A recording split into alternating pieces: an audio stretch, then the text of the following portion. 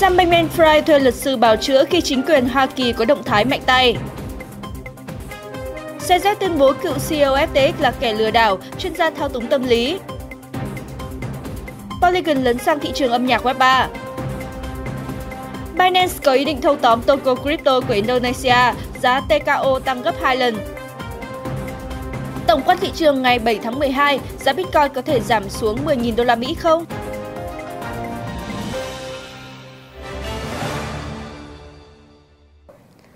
Xin chào quý vị, cựu CEO FTX Sam Bankman-Fried được cho là đã thuê luật sư nổi tiếng Mark Cohen để làm người bào chữa cho riêng mình khi hàng tá vấn đề pháp lý có thể ập tới ông bất kỳ lúc nào sau sự sụp đổ của FTX.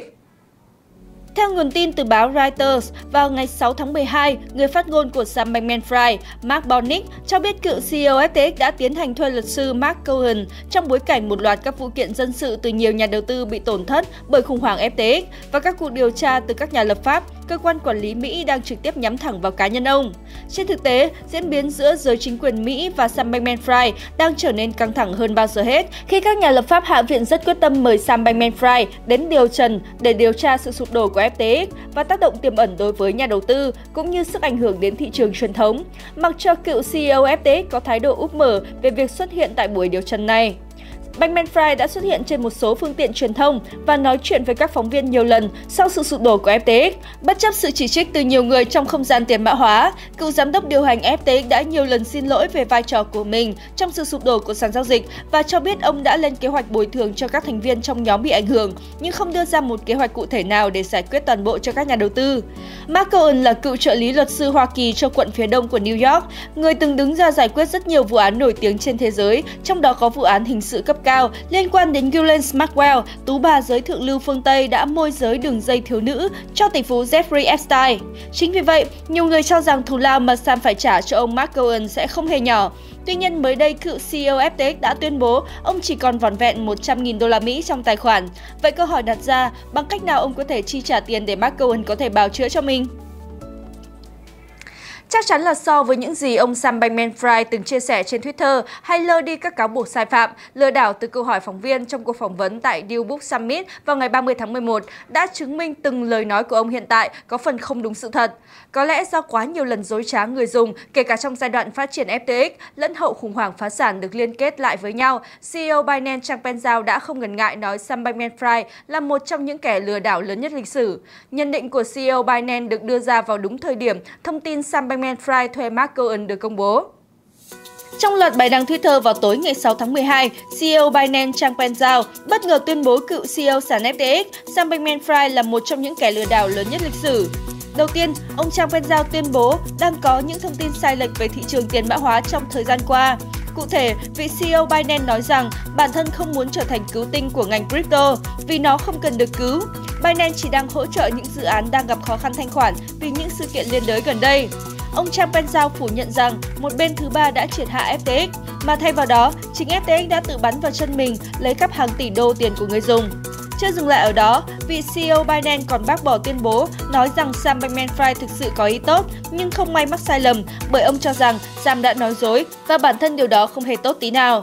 Người đứng đầu sàn Binance cũng đáp trả những cáo buộc rằng bài đăng Twitter của ông đã hủy hoại FTX bởi không một công ty bền vững nào lại có thể sụp đổ chỉ vì một phát ngôn đơn lẻ của người khác.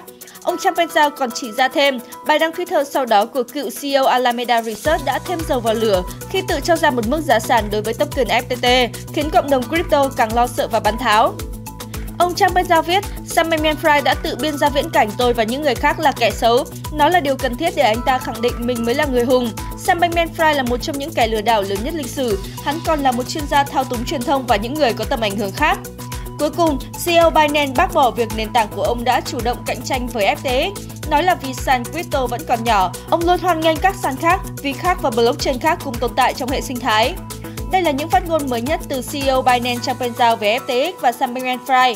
Ngày 6 tháng 12 cũng là tròn một tháng kể từ khi vị tỷ phú crypto này ra tuyên bố bán toàn bộ lượng FTT đang nắm giữ vì phát hiện những tín hiệu không ổn từ FTX, khiến FTX bị người dùng ồ ạt rút tiền, lộ ra vấn đề thanh khoản và phải tuyên bố phá sản chỉ sau 7 ngày. Chuyển sang những thông tin tiếp theo. Mới đây, Polygon đã công bố lấn sang thị trường âm nhạc Web 3 với sự hợp tác cùng ông lớn Warner Music Group. Nhà xây dựng nền tảng tương tác và thương mại điện tử LGND đã cho biết mối quan hệ hợp tác nhiều năm với blockchain Polygon và công ty giải trí toàn cầu Warner Music Group để tạo ra một nền tảng âm nhạc Web 3 có tên LGND Music. LGND Music dự kiến sẽ ra mắt vào tháng 1 năm 2023, được thiết kế để trở thành một nền tảng âm nhạc và hỗ trợ sưu tầm kỹ thuật số từ blockchain trong một sản phẩm phát trực tuyến độc quyền. Sự hợp tác này sẽ cho phép các nghệ sĩ được chọn lọc của Warner Music Group tung ra các bộ sưu tập NFT trên cả nền tảng ứng dụng và máy tính để bàn. Nhà sáng tạo cũng có thể sẽ tương tác với cơ sở người hâm mộ của họ thông qua nội dung đặc biệt và trải nghiệm được tuyển chọn. Bên cạnh đó, LGND Music có kế hoạch cung cấp nhiều tính năng khác nhau, giúp các nhà sưu tập nhạc có thể tham gia vào hệ sinh thái phi tập trung dựa trên quyền sở hữu hoàn toàn đối với tài sản kỹ thuật số. Theo công ty, người dùng LGND Music có thể sẽ mua và sở hữu đầy đủ các token âm nhạc và dễ dàng bắt đầu với các bộ sưu tập NFT cơ bản bằng cách xây dựng một sản phẩm cho riêng họ, và nền tảng sẽ dễ sử dụng ngay cả đối với những người dùng không quen thuộc với crypto. Sự mở rộng của Polygon vào lĩnh vực đầy mới mẻ này cũng là điều dễ hiểu vì xu hướng NFT âm nhạc đang được kỳ vọng sẽ mang tới làn gió mới, có khả năng phá vỡ ngành âm nhạc truyền thống và mở ra những cơ hội mới dành cho người sáng tạo và nghệ sĩ khai thác lợi nhuận từ nội dung của họ thông qua blockchain. Minh chứng là sàn giao dịch tiền mã hóa lớn nhất thế giới Binance đã bắt đầu đẩy mạnh nỗ lực của mình vào mảng này bằng việc liên tiếp ra mắt nhiều sự kiện cho người dùng vào giữa năm nay, được đặt nền móng bởi mối quan hệ đối tác crypto đầu tiên cho giải Grammy 2022 của Binance. Tuy nhiên, màn chào sân của Polygon vào thị trường NFT âm nhạc dường như không mang lại quá nhiều động lực giúp Matic có sự đột phá về phản ứng giá. Trái ngược hoàn toàn với giai đoạn cách đây 2 tháng, Matic đã làm chao đảo thị trường, liên tục bứt phá và trở thành đồng coin hoạt động tốt nhất bất chấp sự điều chỉnh khó khăn của Bitcoin.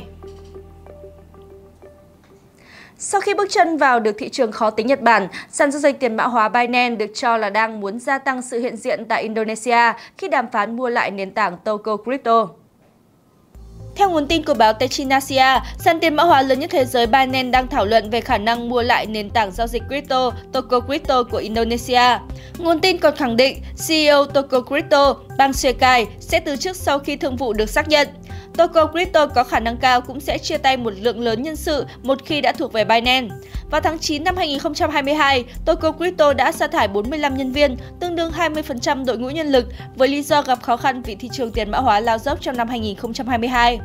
Việc Tokocrypto gặp khó khăn có thể thấy rõ qua việc trong 24 giờ gần nhất, CoinGecko cho biết sàn chỉ còn khoảng 9 triệu đô la Mỹ khối lượng giao dịch, một con số vô cùng ít ỏi. Theo thống kê của Bộ Thương mại Indonesia, giá trị giao dịch crypto trong 9 tháng đầu năm 2022 tại quốc gia Đông Nam Á này là 19 tỷ đô la Mỹ, giảm đến 57,8% so với cùng kỳ năm ngoái. Khả năng cao Binance quyết định mua lại Tokocrypto là vì nền tảng này nắm giữ giấy phép hoạt động tại Indonesia. Đây cũng là lý do vì sao Binance quyết định đầu tư vào nền tảng này vào hồi năm 2020 và chào bán luôn token TKO của họ trên Binance Launchpad. Đây cũng là chiến lược Binance áp dụng trong thời gian qua để vượt qua rào cản pháp lý.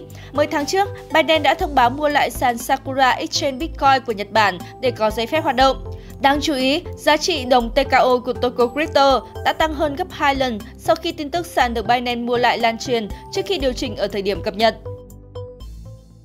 Tiếp tục bản tin sẽ là những cập nhật thị trường crypto trong 24 giờ qua. Giá BTC đang giao dịch trong phạm vi quanh mức 16.800 đô la Mỹ đến 17.000 đô la Mỹ. Giá BTC cần củng cố ở đây trong một vài ngày trước khi thực hiện một động thái lớn hơn để tăng hoặc giảm giá.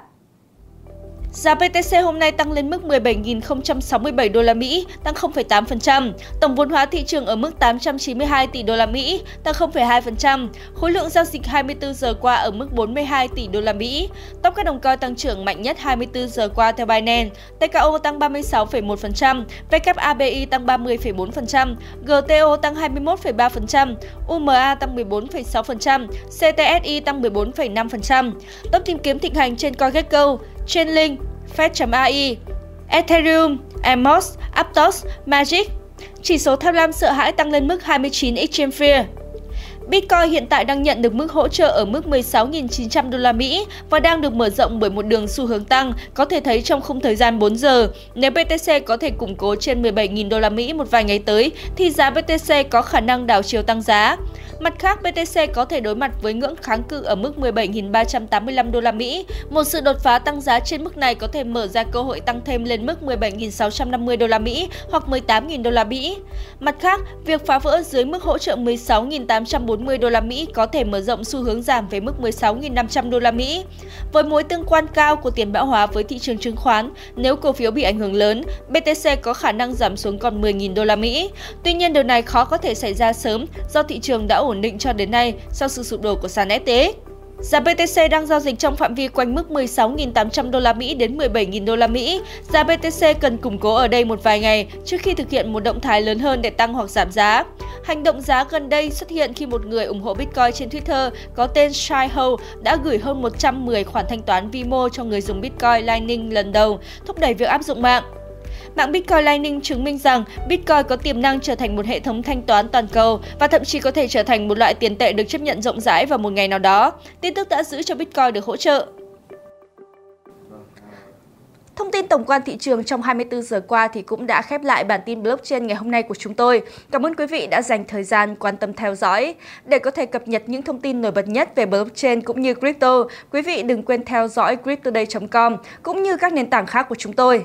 Còn bây giờ xin kính chào và hẹn gặp lại quý vị.